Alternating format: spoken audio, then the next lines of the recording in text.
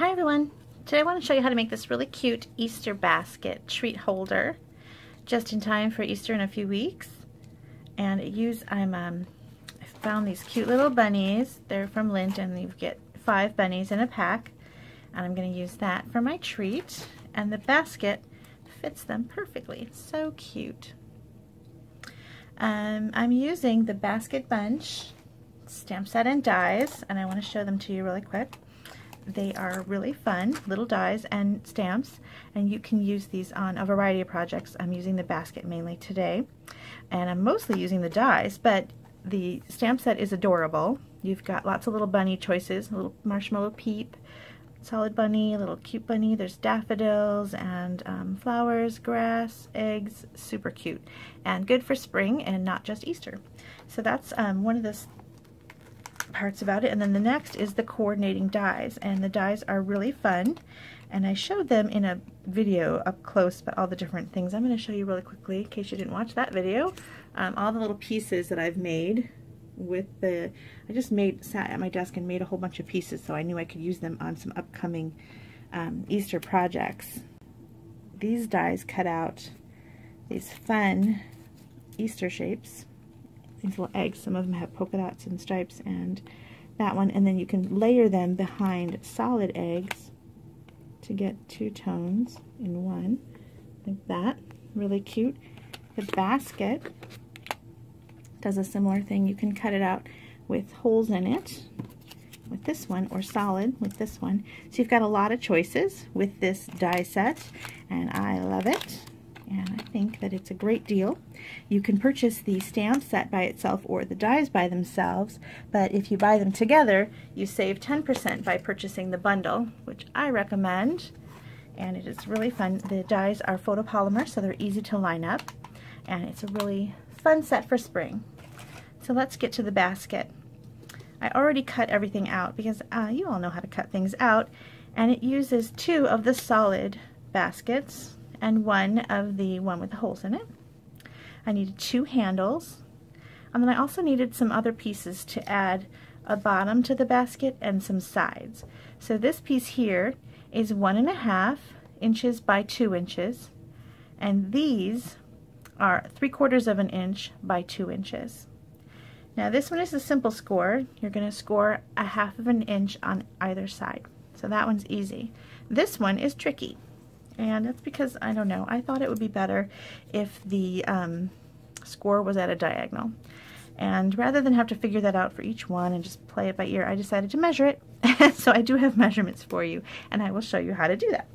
So what I did was, I'm going to put it here on the cutter so you can see. So on the bottom, or on one side, you can decide which side is the bottom, I made a little pencil mark at 1/2 an inch on either side. So see, I went 1/2 an inch from this side, 1/2 an inch from that side. Then turn it over,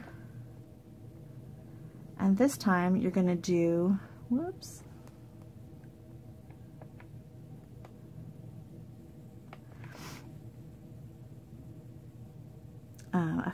you're going to do it at the 4th. So you're going to 1/4 of an inch right there, and make your little pencil mark. And then what you're going to do is line those up on the track of your cutter and score from line to line. So oops,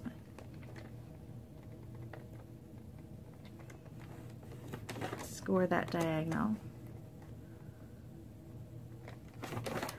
and now you've got your diagonal score lines, and I can do this so the pencil's on the inside, and there you go. So that's my tricky little piece there. So I did that on this one already, and those are the pieces needed for the basket. And then it's just assembly, which is really simple. I'll show you how I did it. I like to use a silicone mat when I'm going to use this liquid glue, in case any little spills come out. My project won't end up sticking to my table. So I added some of the glue to one of the basket with the little cutouts in it, which is really cute.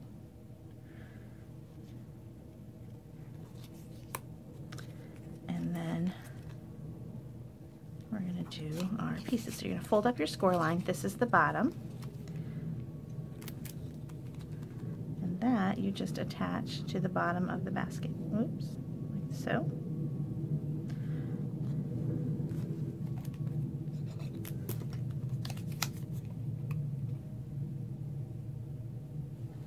Okay, so you've got your two sides and your bottom, and then your angle pieces, just go ahead and add some glue. And you're going to stick those right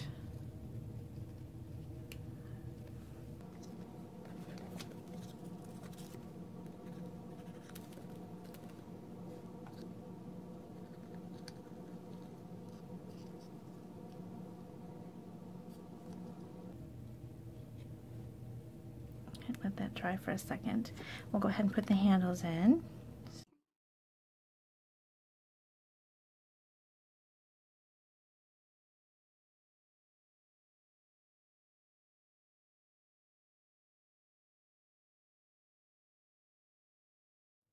There you go. Now set that aside to dry, and I'm going to talk to you about this grass. So the grass is a little long, and we need to cut it in half so that I can have a piece for the front and the back. So you cut it in half, and I went along one of the, I wanted to make sure to have some nice grass pieces showing, so I cut out some of them that were overlapping so they would look more natural.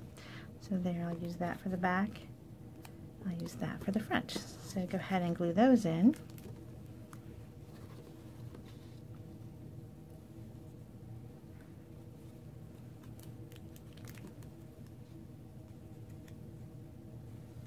There you go. Now, as far as decorating the front of the basket, there are so many choices with these dies. I decided this one has a bow, so I'm going to use a flower for my second one here. I'm just going to add that with some glue. There we go. Now this one I decided I wanted to have a Happy Easter tag. The Happy Easter comes from the Teeny Tiny Wishes stamp set. It is a fantastic stamp set. There's 24 stamps, and it has just about every holiday you can think of. Merry Christmas, Mother's Day, Father's Day, retirement, St. Patrick's Day. There's also things like for you, thinking of you, get well wishes, I'm so sorry, things like that. They come in this, when I bought them, they only came in wood, and this is one of my last remaining wood stamp sets. The other one is Lovely as a Tree. And my last remaining wood stamp sets, but now you can also get it in the clear mount version, which is like the cling mount. So you can choose either one. I do like the little words in wood, easy to hang on to, but that is an awesome stamp set. I'm always worried that this is going to be the year it retires because it's actually been around for quite a while. I just used a little scrap of paper to stamp my Happy Easter, and I want to show you, I just kind of used scissors to make a little forked end there, and I wanted to round the top off of my tag, so I want to show you how I do that, just to, so it's less rough. I just put it in a little circle punch. It just gives a nice little rounded top. And I used a hole punch just to add a little punch for the ribbon to go through. There we go. There's my Happy Easter tag. This is probably dry enough to handle.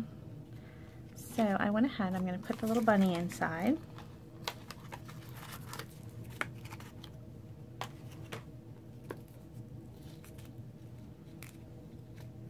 And I'm going to tie this one, I put a bow on. This one I'm going to make a paper bow, I mean a ribbon. Oops, see, it wasn't quite dry enough. I'm going to cut some ribbon. I'm going to use this Sweet Sugar Plum. I love the ruched ribbon, it's so pretty. It has that little wrinkle effect, it's just lovely, it makes it shine. And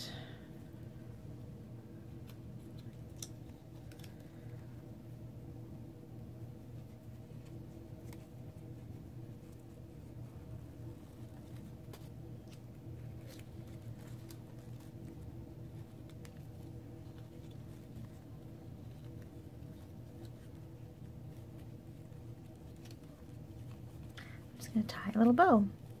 So I hope you like this little project. I think this whole stamp and die set is super cute, and you still have time to get it for Easter, so I would recommend jumping on that.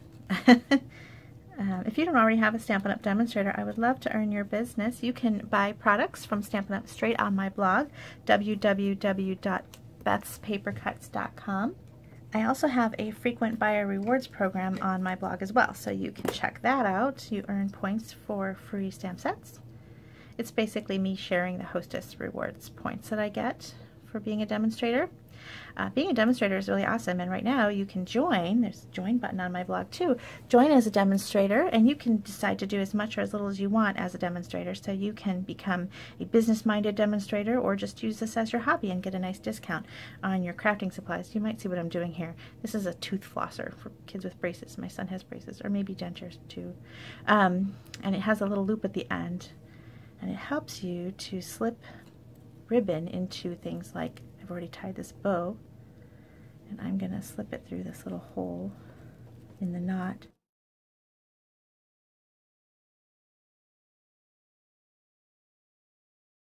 And that way I can get that baker's twine through.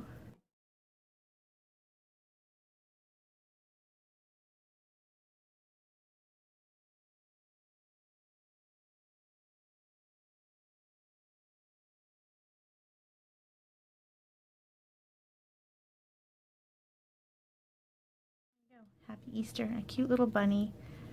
I hope that you like it. I think it's cute, and I made another video on another holder, Hold a Bigger Easter Treat, and you can see that in my YouTube channel. I hope you'll subscribe. I've got all kinds of fun projects coming up, and several using this really cute basket bunch stamp set and die. So I hope that you'll check them out. Thanks for watching.